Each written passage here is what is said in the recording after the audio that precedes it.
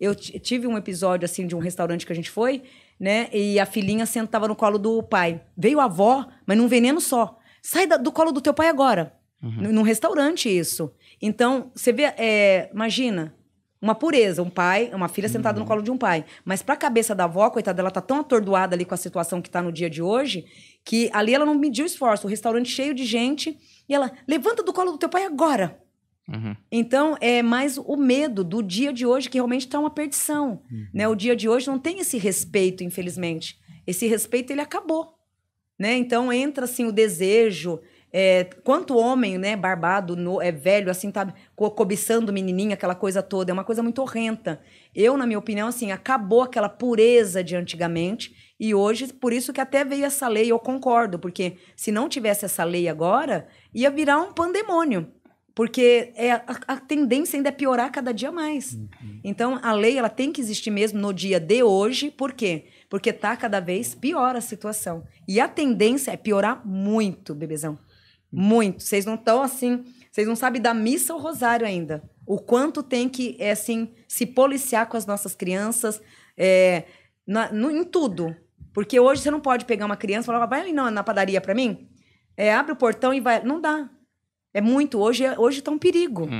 Mas aí, você acha que o mundo piorou no geral ou é a informação que chega mais na gente? A gente fica sabendo de mais casos? Não. O mundo piorou. A energia do mundo. Lógico que a informação, a informática, né? Esse mundo atual hoje, tudo que é camuflado chega mais rápido. Mas energeticamente, falando do mundo espiritual, a gente tem que rezar muito, bebezão, muito. Eu fico muito triste em casa, principalmente quando eu faço as minhas meditações, porque a gente vê que o mundo está cada vez pior.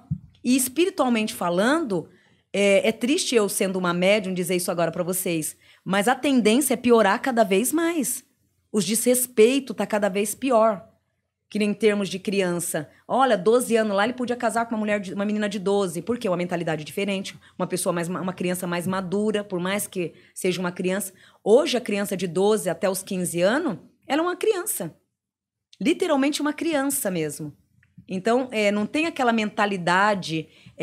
que nem hoje as crianças de 15 anos hoje não sabem fritar um ovo. Né? De 15 anos lá atrás... tinha a responsabilidade de cuidar de uma casa. Ainda mais com época de guerra, né? Porque os pais iam pra guerra, as mães tinham que trabalhar e os filhos mais velhos ficavam para cuidar dos filhos menores. Sim. Foi nessa época que se criou o termo adolescente, né? Sim, teve porque tudo isso. Foi os adolescentes, pesado. eles já, quando os pais voltam da guerra, eles já não são mais crianças, porque eles estão cuidando dos filhos menores, ganharam responsabilidades e eles também não são adultos. E aí tem que se criar um termo para denominar essas crianças depois do pós-guerra, né? Fica aquela conturbação toda. Exatamente isso. E até mesmo fora a guerra, quantas vezes eu criei, minha mãe saiu para trabalhar, eu tive que cuidar do meu irmão, eu cuidava do meu irmão, por mais que eu morava com outra família, eu tinha que ir lá da assistência, que nós morávamos perto, então eu morava na casa da dona Hilda, que é onde a minha mãe me deu, porém eu ia na casa da minha mãe, cuidava do meu irmão, ou muitas vezes trazia ele para cá para minha mãe trabalhar, e eu tinha o quê? 11, 12 anos. Com 7 anos, eu já estava trabalhando numa casa de família. Então, mudou muito, muito. E aí, eu não sei o que é pior. Se era aquela época que era melhor, era pior, virou melhor. E a de hoje que a gente vai ter que ter muito fervor na educação. Tem um motivo para ter piorado? Sim. A formação, a educação. Palminha, hoje não pode bater num filho. Lógico, espancar, eu não concordo. Mas eu sou mãe, você é pai... Eu acho que umas palmadas na bunda, uma boa chineladinha na bunda, ou sentar, conversar ali olho a olho, isso é fundamental. Eu eduquei os meus 2 filhos somente nas palavras. Carol levou umas 2 chineladas, Ju levou 2, que eu me lembre, né? E o demais é só conversa, aquela conversa rígida ali. Hoje, para você ter ideia, o Júnior tem 25, a Carol tem 15. Só de olhar para eles já sabem o que eu quero. Então, eu não preciso gritar, eu não preciso bater, só no olhar. Por quê? A educação que eu dei a eles foi de conversar, de punir, mas na palavra.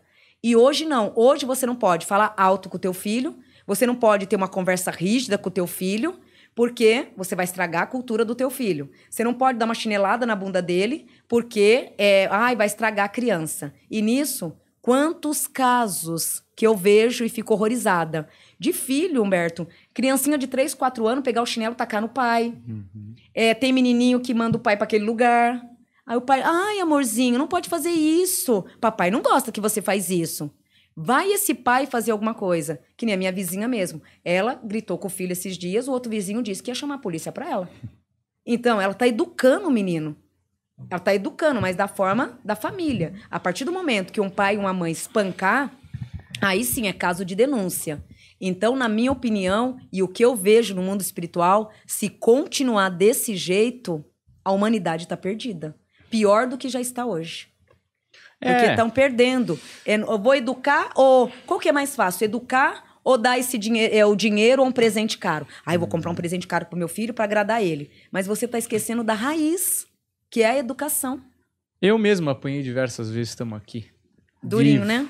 Sem sentar direito, mas estamos aqui.